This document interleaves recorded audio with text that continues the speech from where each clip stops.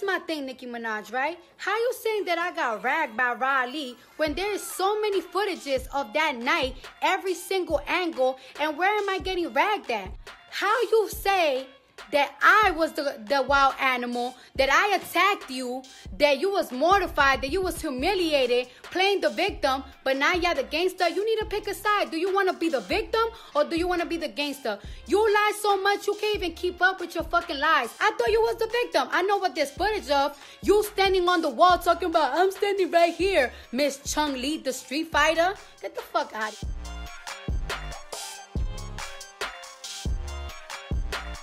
And since you want to bring that motorsport shit up again, I'm glad you brung it up because I've been dying to talk about it for a fucking hot minute. First of all, you changed your verse 2 or 3 times, and the day before we were supposed to do the motorsport video, you turned in your last verse of it. And I was not feeling of you talking about, oh, if Cardi the QB, I'm Nick Lombardi, following it up with, bitch, you my son, go sit on a party. Bitch, you not my coach, because you never helped me to get in this fucking career. And I'm nothing like you, so I'm definitely not your fucking son. I'm a real ass person, you not. Now let's talk about how you barked at your managers because you and G-Eazy got the same management, and you barked at them because they gave me the No Limit record, which they presented to you first, and you didn't like the record. You didn't believe in the record. Nobody actually believed in the record. Me and G-Eazy, every single time that it climbed up the charts, we was extremely excited, and you barked at your management because they gave me the record, and that's fucking facts.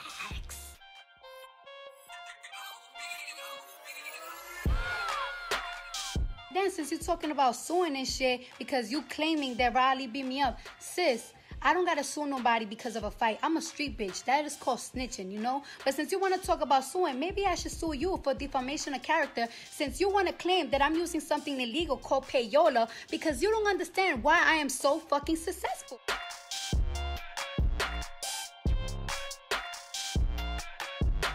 Then, let's talk about the leaked number shit, right? Tell me if this don't make sense. How come my phone number got leaked 1 hour after that altercation at the Harper's Bazaar party? Tell me how Mariah Lynn number got leaked a couple of weeks, a couple of months. I'm not sure when, you know, that whole Gwyneth situation was happening. And Rah Ali used to have her number. Jason Lee's phone number just got leaked recently. And who had his number? Rah Ali. How come everybody that y'all have issues with, that y'all have the numbers in y'all camp, their numbers got leaked? My sister just got into an argument with Rah Ali, right? How come my sister number haven't gotten leaked? Because y'all don't have it. How come my new number hasn't gotten leaked? Because y'all don't have it. Isn't that fucking funny? Ain't that shit fucking funny? And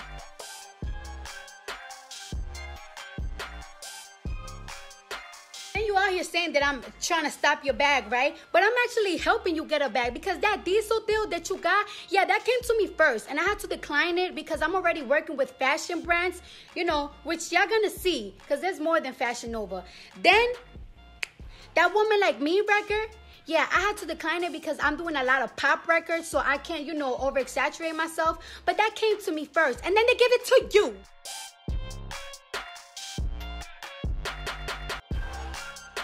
Then, since you say you're tired of talking about it, I'm tired of talking about it too. I'm tired of the fucking whole internet shit. I'm tired of the interview shit. If you really want to talk about it, you know where to link me. We could always link up. You know who to reach out. You know, we could settle it however you want to settle it. We could talk about it or we could fight it out. I'm with whatever. But I'm sick and tired of that back and forth shit. I'm not doing it. I'm in a good space right now. Let me know what's up.